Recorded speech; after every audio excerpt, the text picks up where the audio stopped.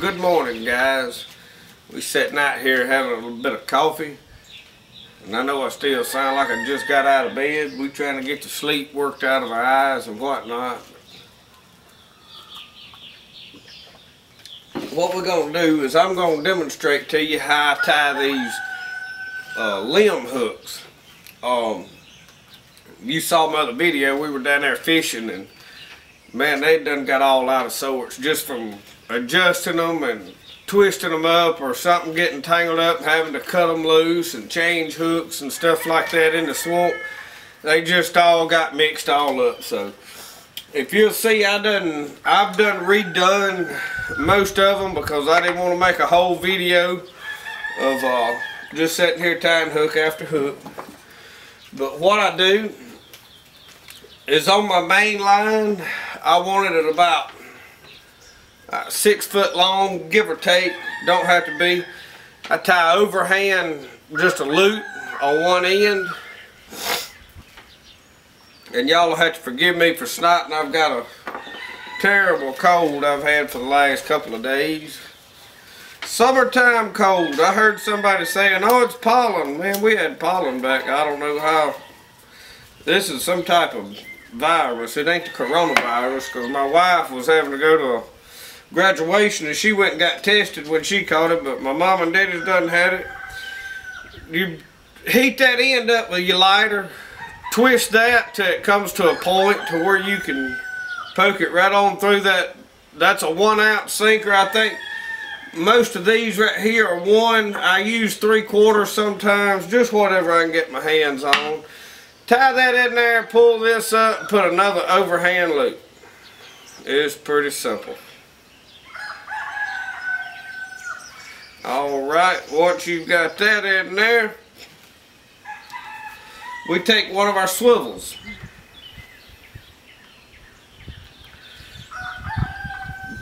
Poke the loop through the eye and pull the swivel back through the loop. You just got it looped on there.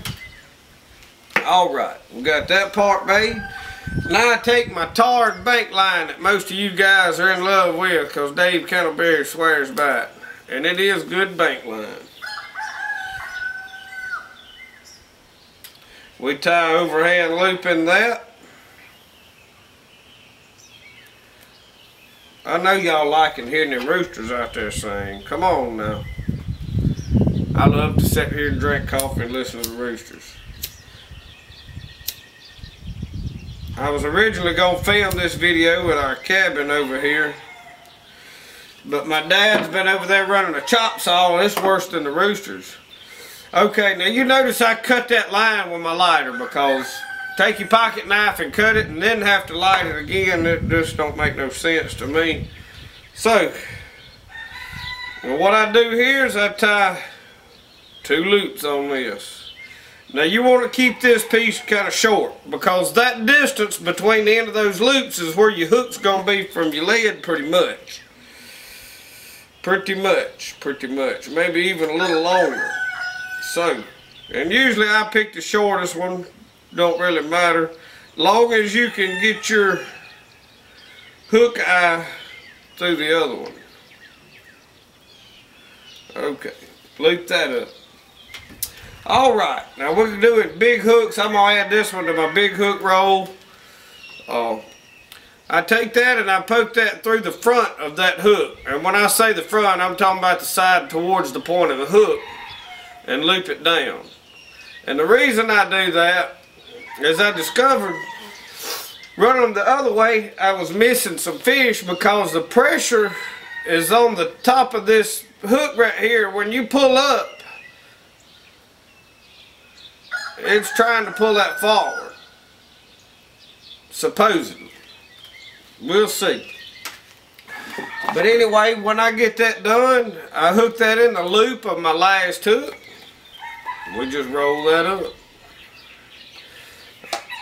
Now when I get ready to see how many I got, I count my sinkers. 1, 2, 3, 4, 5, 6, 7, 8, 9, 10, 11, 12, 13, 14, 15, 16, 17, 18, 19, 20. That's just what I wanted on that roll. 20. Alright. We're going to tie one more with a little bit different camera angle. But these smaller hooks, I had to put white on there because I didn't have no more pink string. And then I fooled around and found my other pink string, but look how bad faded it is.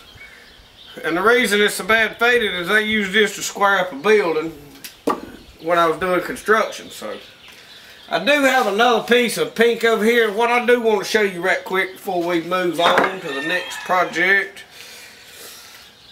There's a lot of fancy ways to tie these hooks.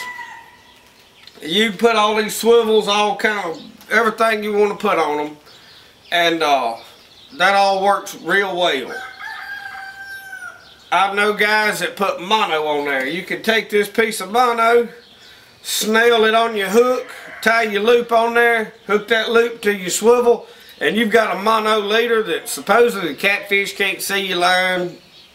My only problem with that is whenever I let go with just that hook on there, it tries to coil up like this. Now when I pull it straight on that board, it's not going to do that obviously, but whenever you drop it in the water, I don't know, I just don't like it the way this stiff line coils up too much.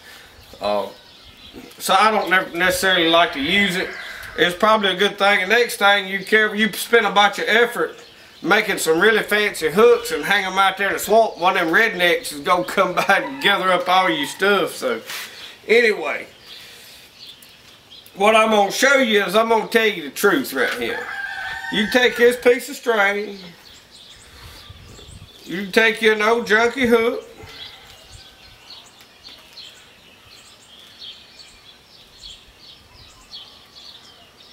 you can hook that hook on there, and you got a hook on a piece of string with 2 loops. Decide whereabouts you want your weight, and there's a nut. Probably about a 5/8 nut, maybe a 3/4, I don't know. Looks like a 5/8 to me, or 11/16.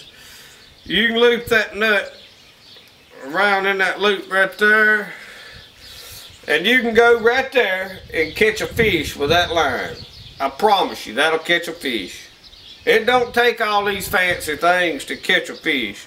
The reason I like to tie them like I'm tying with the swivels and all that, that roll of line that I just cut up that I was fishing with the other day, I bet you those were about 8 years old.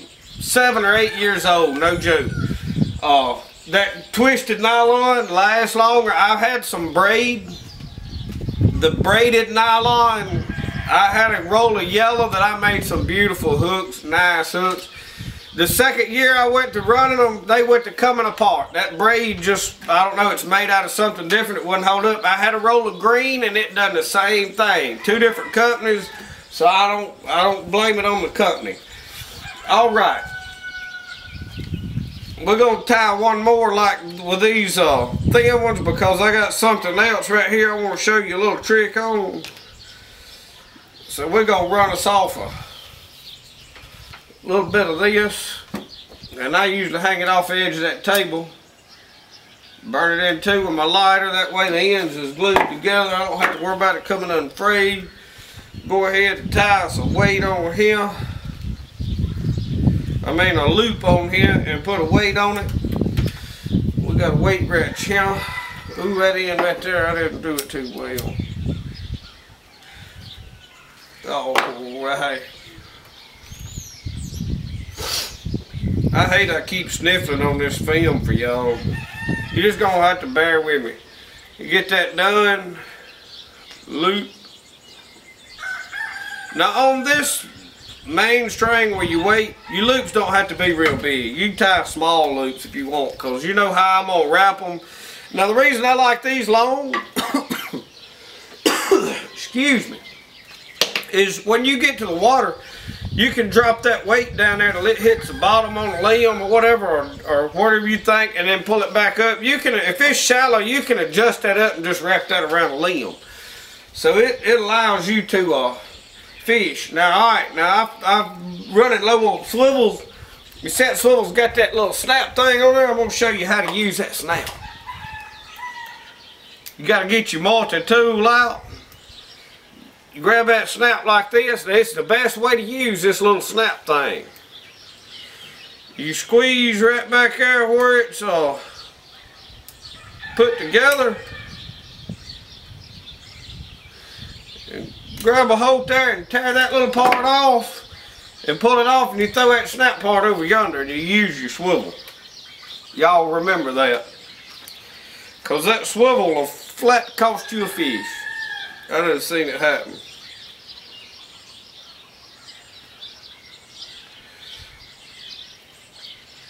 Or either a limb will get hung up in it and it'll all be to pieces. Alright. Now let's pull out some of our tarred bank line right here.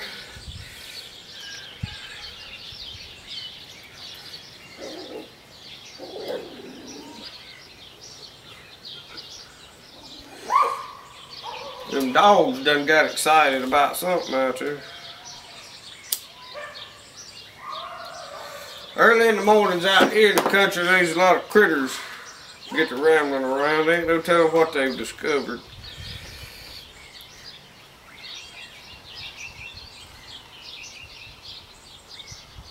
Alright, now what I wanted to show you is in the event that you're using on these white line, I've got smaller hooks. This is my smaller line. So in the event you're using smaller hooks, alright, you get your piece of tarred bank line right here. You got your 2 loops on it. We're going to go ahead and put it on our string right here, on our swivel.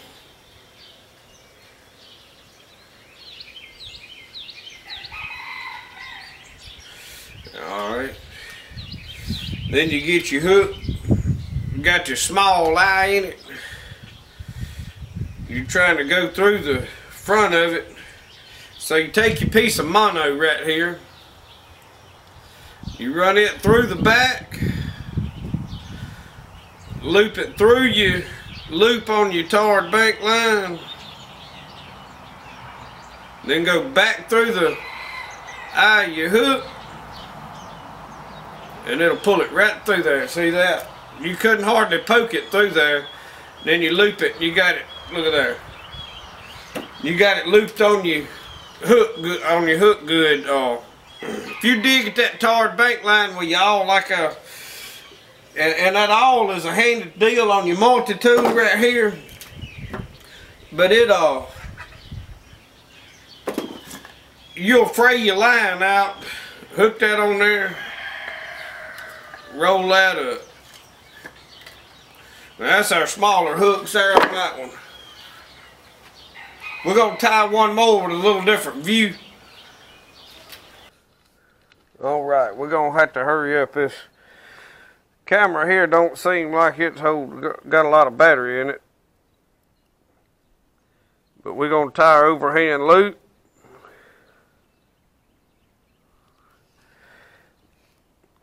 Make sure other hand's got a good point on it. Take our lid, poke it through, drop it down. Now on this line, like I said, we like to keep our, well, sir.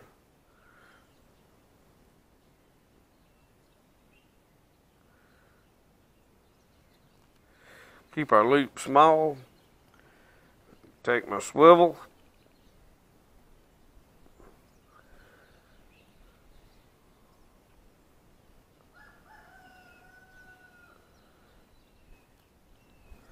We just run that through like that, lay that down, and get our tarred bank line. I just kind of stick it somewhere right there. And I like a little bit larger loop on here.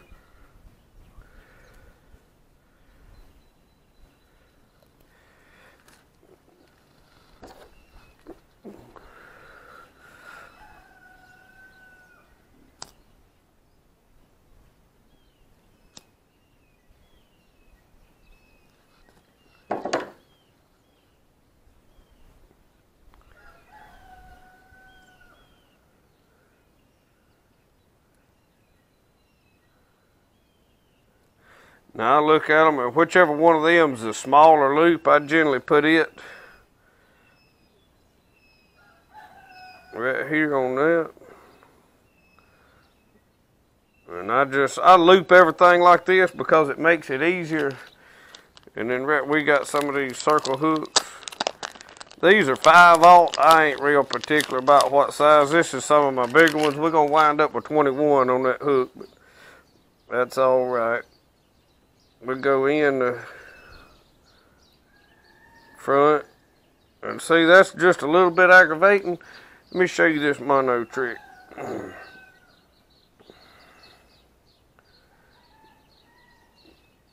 Go in the back, poke it through your loop, come back out through there, and see how that pulled that right through right quick. And that's it. That's a done deal, boys.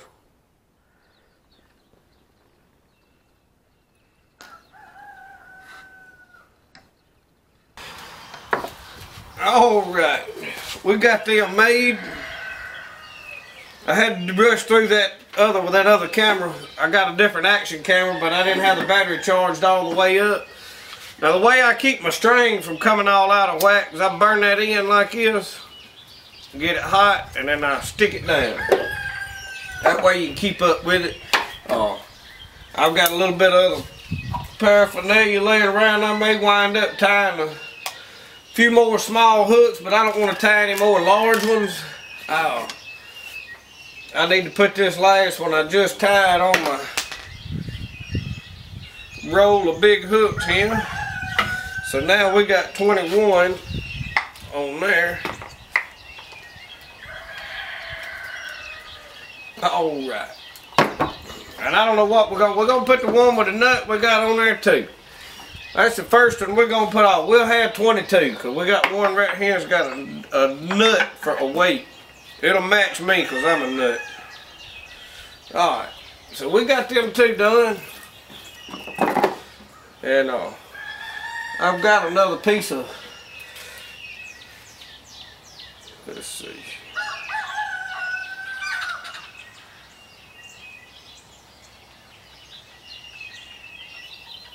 I'm gonna snail that on there just for the sake of doing it.